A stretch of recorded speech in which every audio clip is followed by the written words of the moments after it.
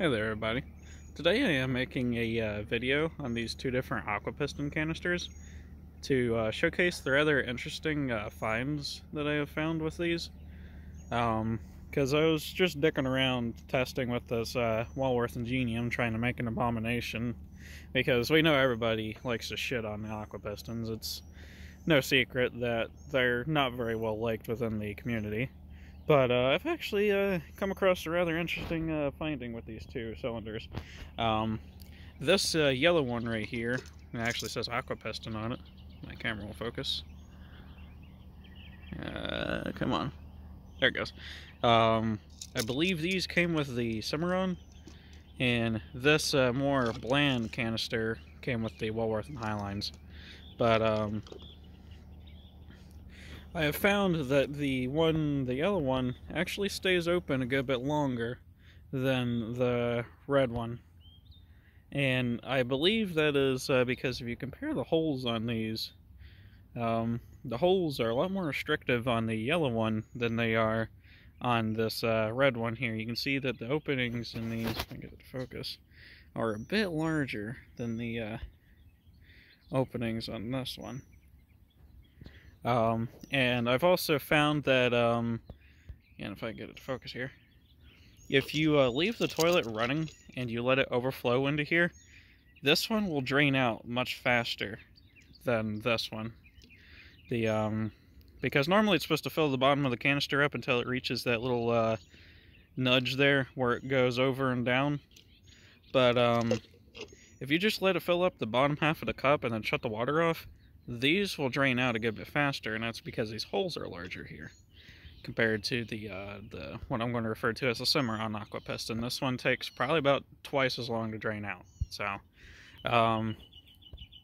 when you if you go to Lowe's and you buy an Aquapiston from Lowe's, you'll get the yellow one with a 2-inch flush valves, and you'll get this more bland, you know, the Walworth and Highline style if you buy the 3-inch flush valve variant.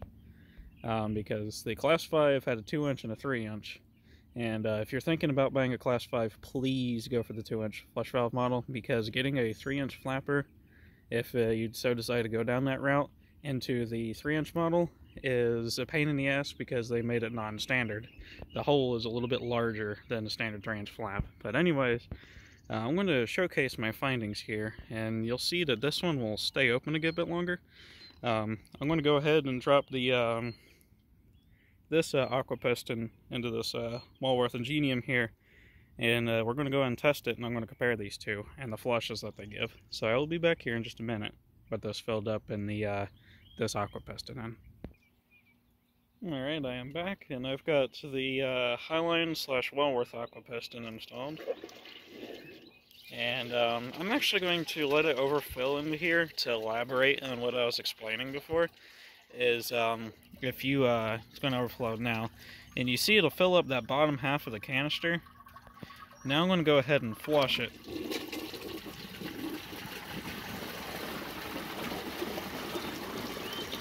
You see how quickly it drained that canister out? You will notice I'm going to do the same thing with this one over here, and you'll notice that it'll drain the water out much slower. So I'm going to be back here in just a second when this is filled up, and I'm going to give you a test flush. Alright, tank is about full. I'm going to let it get up to that 1.6 line. There it goes. Here's flush.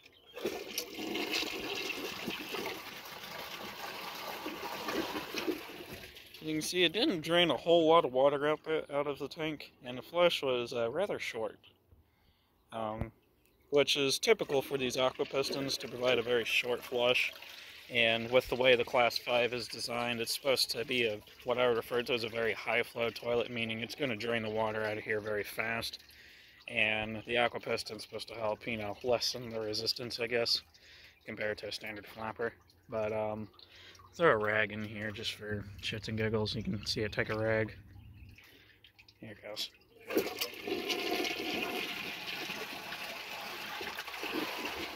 So, yeah, as you can see, very short flush with this Aquapiston, and just behaves like your typical Aquapiston. But I'm going to put the yellow one in here, and you'll notice a good bit of a difference.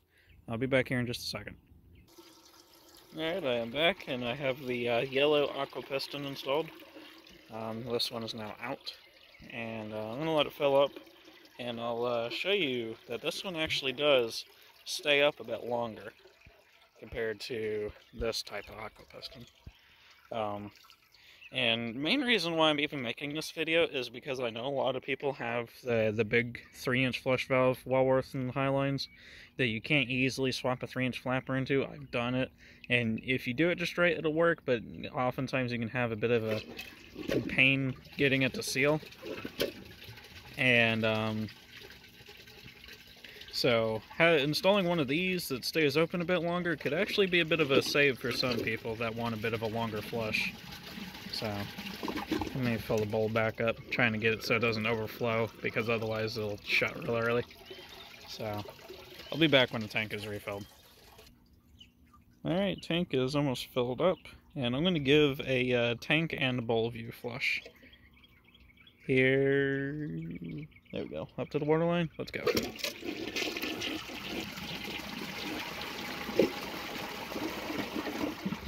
You can see how much longer that stayed up. That probably stayed up about twice as long as this canister here, which allows the toilet to have a much more thorough flush.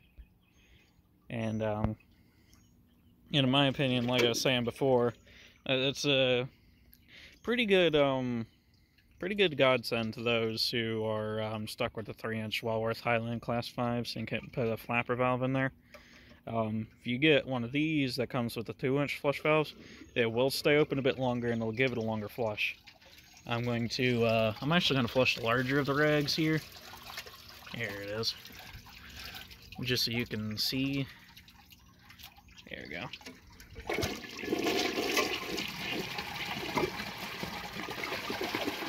Closed a little bit early, but that's because it overfilled into this canister a little bit. But you can see it's still hanging onto that water, which is another point that I was making before, is that these canisters, when the water overflows into it, it drains out a lot slower. So these canisters do stay open a bit longer.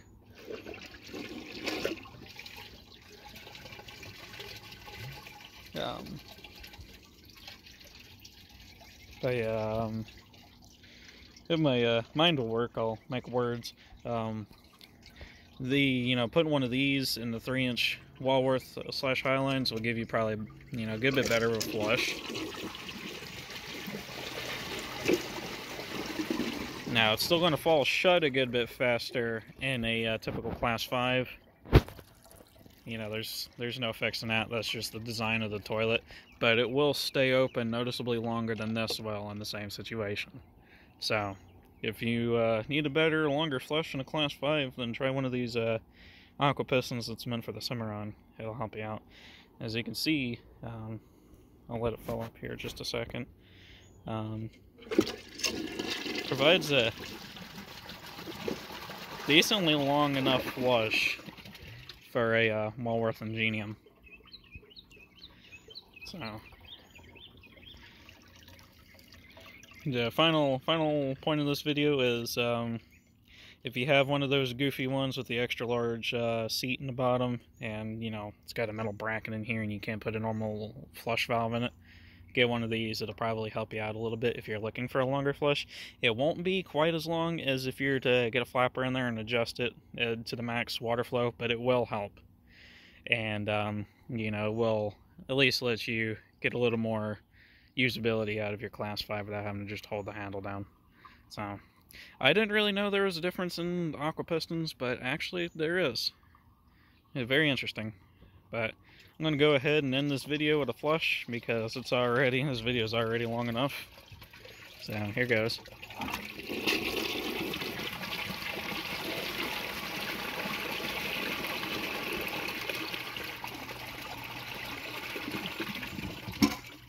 I did hold the handle down for that one, of course.